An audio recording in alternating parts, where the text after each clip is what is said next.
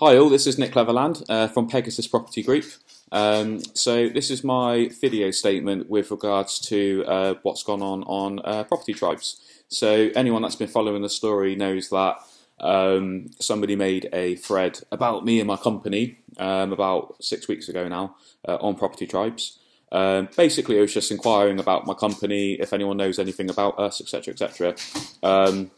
You know, a couple of comments were made which were kind of, you know, oh, we don't really know who they are or heard of them, but they look like a new company, so we can't really give you much advice. But people still try to give advice anyway, despite not really knowing anything about us.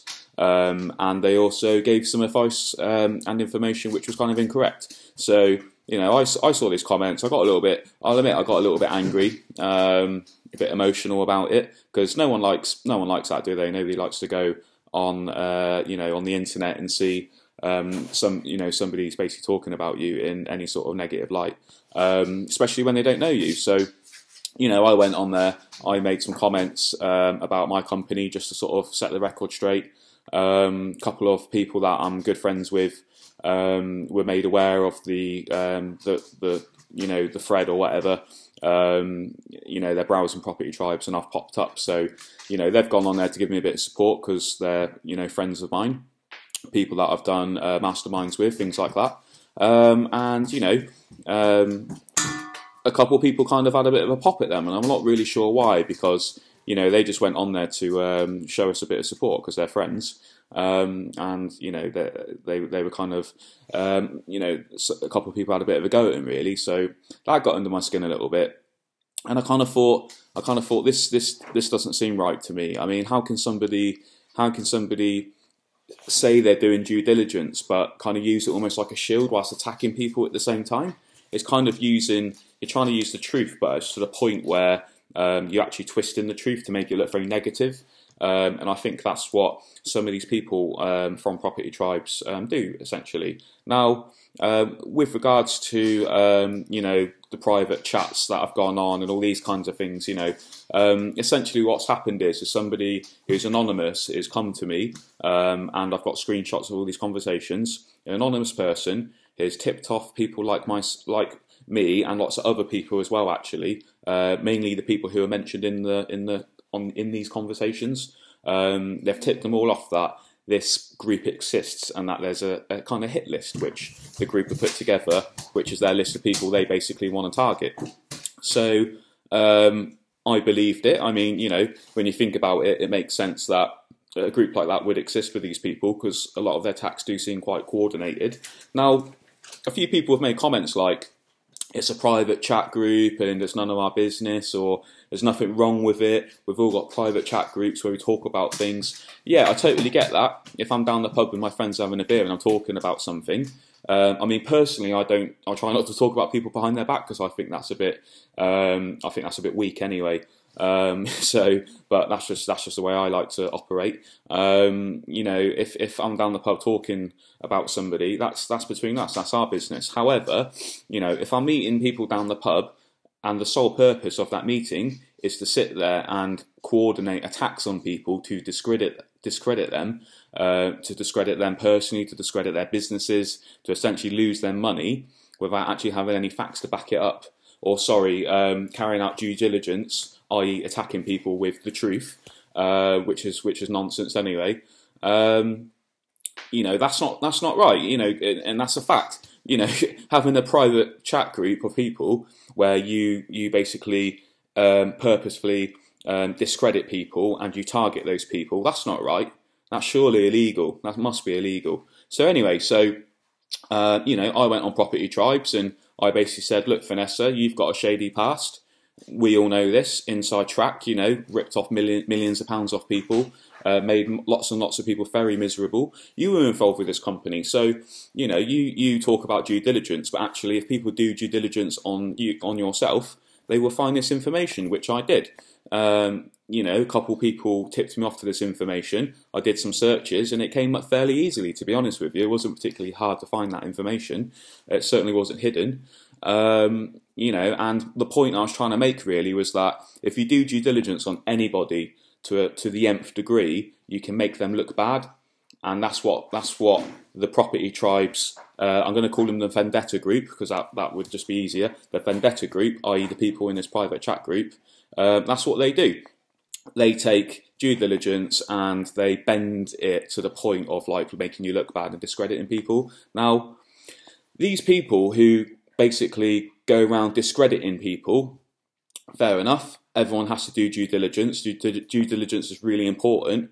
But it's kind of throwing stones in glass houses, right? When you've actually got a shady history yourself, and lots of people in that group do have a shady past.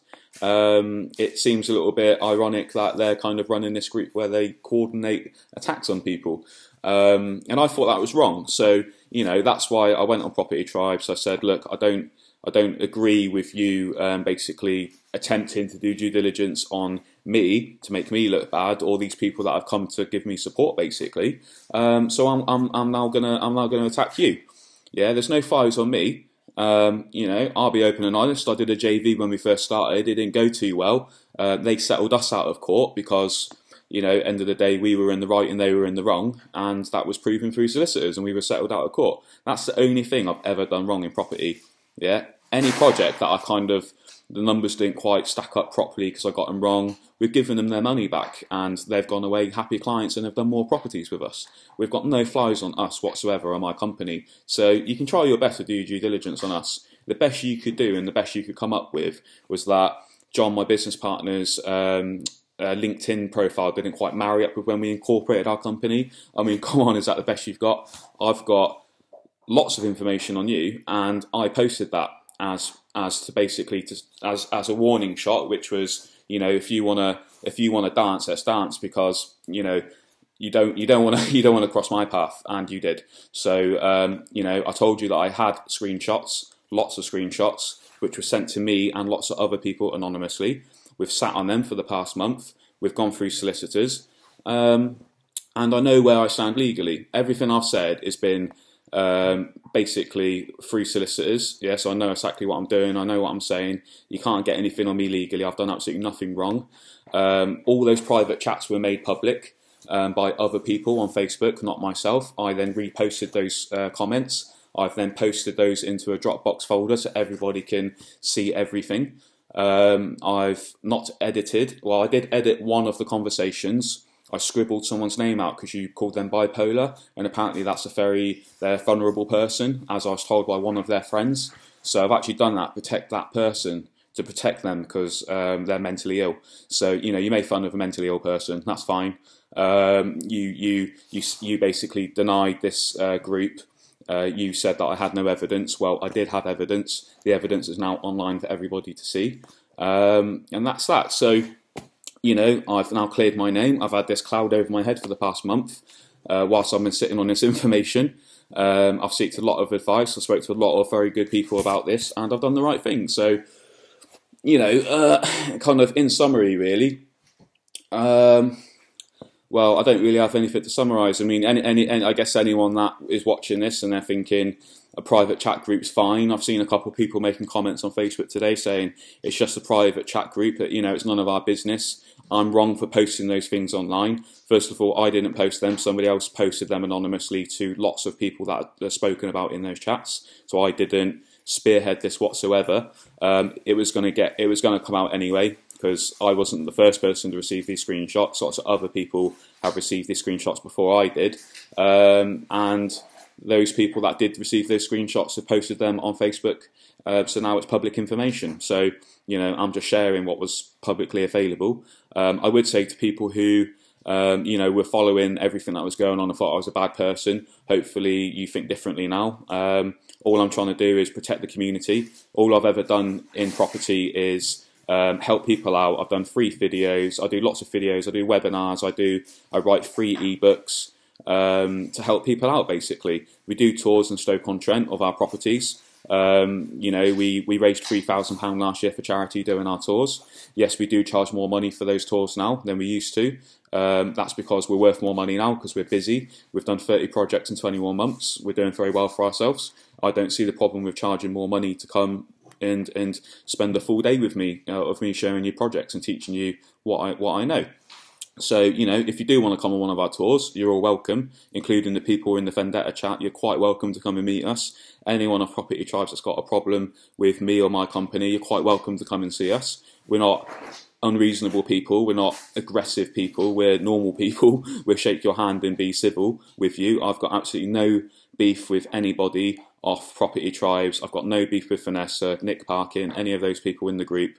I've got no problem with you whatsoever on a personal level. I just think that you know, the power's gone to your heads a little bit. I think you've self-appointed yourselves judge and jury.